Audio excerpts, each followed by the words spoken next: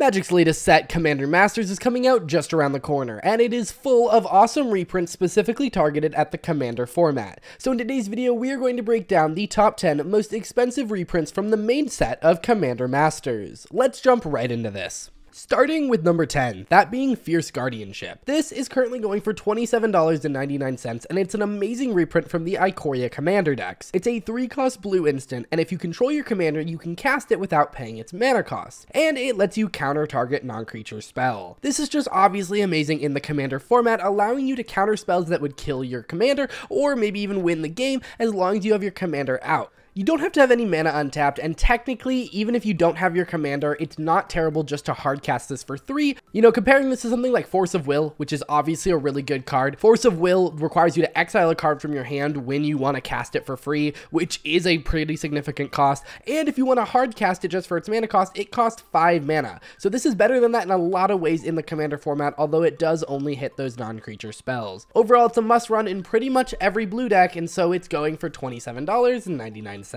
Next up, number 9 is Deflecting Swat. Also going for $27.99. This is just like Fierce Guardianship. It's a 3-cost red instant, and if you control your commander, you can cast it without paying its mana cost, but it lets you choose new targets for target spell or ability. It's really powerful as it can save your commander or any of your important pieces for absolutely no mana, but it can also screw up your opponents. If they have a spell that says target player takes an extra turn, well, you can make that be you. If your opponents are just trying to mess with you, you can look completely tapped out in a red deck and still have the ability to change a ton. It doesn't help against things like board wipes, but it can actually be more helpful than Fierce Guardianship as it lets you change the targets of abilities too. So something like a Ravenous Chupacabra coming down, you can redirect the destroy effect to target any other thing on the board. So not only do you stop it from destroying your thing, you get to destroy one of your opponent's things as well. Deflecting Swat is just really good, and it gives red a way to be a little more defensive completely for free. Next up, number 8 is Demonic Tutor, also going for $27.99. I think most people have heard of this card. It's a 2-cost black sorcery that lets you search your library for any card and put it into your hand. This is the best tutor in the game, allowing you to get any card, not requiring you to reveal it, and putting it straight into your hand only for 2 mana. It is currently banned in Legacy and Historic, restricted in Vintage, and really only legal in Commander and Oathbreaker. But in those formats, it's still very powerful, allowing you to take decks that are normally singleton 100 cards and get them to be way more consistent. You know Demonic Tutor is good, and just know that it's in this set and is something you should be keeping an eye out for if you decide to open a couple packs. Next up, number 7 is Quan, Lord of Wu. Sorry if I mispronounced that. It is currently going for $29.99, and it is a reprint originally from Portal 3 Kingdoms and reprinted once in From the Vault Legends, and it gives all of your creatures horsemanship, which for all intents and purposes means that all of your creatures are unblockable. Now, it is a 4/4 for 6, which is pretty pricey. It's not necessarily expensive because it's one of the best cards in the game. It's because it was printed in Portal 3 Kingdoms, which is one of the least printed Magic sets ever, and once in a From the Vault, which was still a very limited print run product. So this is its first time it's seeing a major reprint, and I would expect the price on this one to fall more than other things on here. Just note, the prices of cards on this list are all pre-order prices, and they're all reprints. So in theory, as more of the set gets opened, the prices on these should go down, and so you may want to wait a little bit before picking any of these up on the secondary market. But either way, this is a card that just really hasn't seen a reprint, and so because of that, it is currently going for $29.99, but expect that to fall. Next up, number 6 is Finale of Devastation. It's currently going for $29.99, and it's X green for a sorcery that says search your library and or graveyard for a creature card with mana value X or less and put it onto the battlefield. If you search your library this way, shuffle. If X is 10 or more, creatures you control get +X/+X and gain haste until end of turn. This is a really awesome finisher, originally printed in War of the Spark, and has been creeping up in power ever since. In Commander and in a lot of formats, consistency is key, and so tutors and things that go through your library are really important. This not only does that, but it also puts it straight on the battlefield. And if you have a lot of mana, it can just win the game by pumping up your creatures by a ton and giving them haste, often allowing you to use the thing you search for, like a Craterhoof Behemoth, to just win the game on the spot.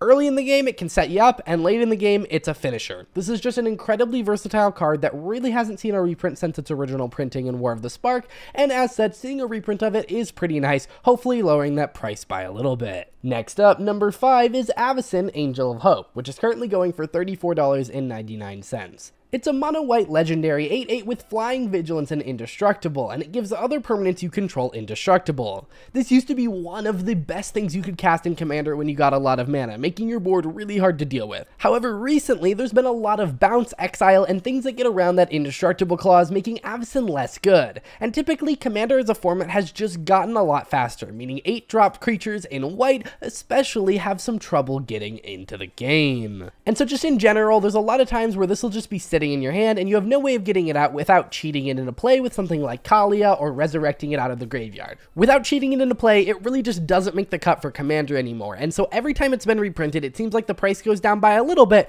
but it never fully recovers. Now, a big part of that is that every time it's been reprinted outside of its original printing, it was printed into a master set or from the vault or something with a very low availability, meaning the price on this has never really dropped by a ton, but when it drops, it typically doesn't recover. If I end up pulling one of these, I'm likely to sell it just because it's not going to be that useful to me, and I expect the price to really only go down from here, as I don't see Avacyn becoming more playable in the Commander format. Next up, number 4 is the Great Henge, currently going for $39.99. This is a 9-cost legendary artifact that costs X less to cast, where X is the greatest power among creatures you control. Then you can tap it to add 2 green mana and gain 2 life. Then, whenever a non-token creature enters the battlefield under your control, you get to put a +1/+1 counter on it and draw a card.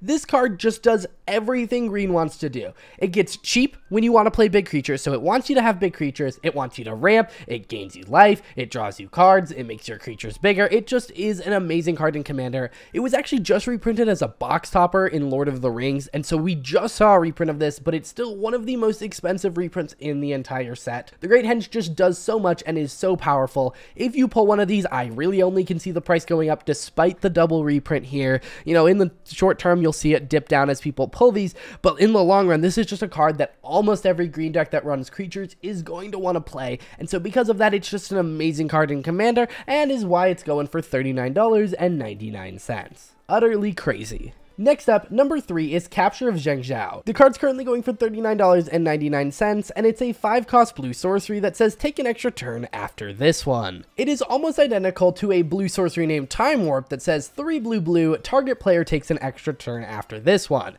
Obviously, you can't make someone else take an extra turn, and the spell can't be redirected to target someone else using something like a Deflecting Swat, but otherwise they're pretty similar, and that card's only going for about $10 to $11. The reason this one is so expensive is that it was only ever printed in Portal 3 Kingdoms, and so before the announcement of this reprint, it was going for more than $100. So it's one of those cards that's not only pretty decent, but it was also pretty rare, and that's why it's going for such a high amount, despite it just being similar to another card, that being Time Warp. There's no real meaningful difference between the two. This is just redundancy that was hard to get due to the limited printing nature of the card before this reprint. This is one that I expect to fall, although not to be any lower than something like Time Warp. I'd expect it to be something like $20 after the reprint. Next up, number 2 is Doubling Season. The card's currently going for $59.99, and it's a 5-cost green enchantment that says if an effect would create 1 or more tokens under your control, it creates twice that many of those tokens instead. And if an effect would put 1 or more counters on a permanent you control, it puts twice that many of those counters on that permanent instead.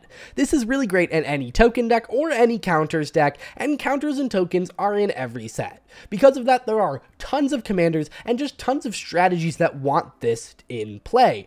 Planeswalkers love this, token decks love this, +1/+1 counter decks love this, and it's just so powerful that there really aren't that many cards that can compete with it because it does both of those effects. There are actually decks that take advantage of both halves of this, not only creating extra tokens, but extra counters, and it's something that really is only seen preprints in, larger, more expensive sets like Double Masters and Battle Bond, which weren't necessarily some of the most open sets in the world, and so the quantity of these are quite low, despite it being needed in a ton of different decks because it is just so powerful and so versatile. So seeing it reprinted is great, but it is still going for $59.99, and I do hope to see that price fall a bit. Alrighty, number 1, the most expensive card you can pull from the main set of Commander Masters is probably not a surprise to you. It is Jeweled Lotus. The card's currently going for $64.99, and it's essentially Black Lotus, but for the Commander format. It's a 0-cost artifact that you can tap and sack to add 3 mana of any one color, but you can only use it to cast your commander. This is really good because most commander decks are obviously built around their commander, and if you can get this out 3 turns early, this can lead to some seriously broken stuff. In stuff like CEDH, this is used to get expensive commanders out on turn 1, but it can be used technically in all power levels just to accelerate you getting your commander out, and typically helps you take over the game with just one card. The card's going for $65 still. It was the most expensive card in Commander Legends, and it is the most expensive card in Commander Masters. This thing is just one of those cards that, like, is technically wrong to not play it. Assuming your commander isn't like 5 colors, you should be running this in pretty much every deck, although most people aren't because it's expensive and it definitely ramps up the power level. It's really crazy good, and I'm excited to see it get a reprint just so that people don't have to pay so much if they want to step into formats like CEDH. Alrighty guys, those are the top 10 most expensive reprints in the main set of Commander Masters. Those are the cards you should watch out for as their prices fall, and you should watch out for if you decide to pick up any of the packs from the set. If you guys want to see more content from me, check out this video where I talked about my 5 favorite new commanders from the Lord of the Rings Magic the Gathering set, and this video where I talked about the top 10 most expensive cards from Lord of the Rings when that set came out, so that you can get an idea of how things are different between the two sets. I'll see you guys in the next one. Bye.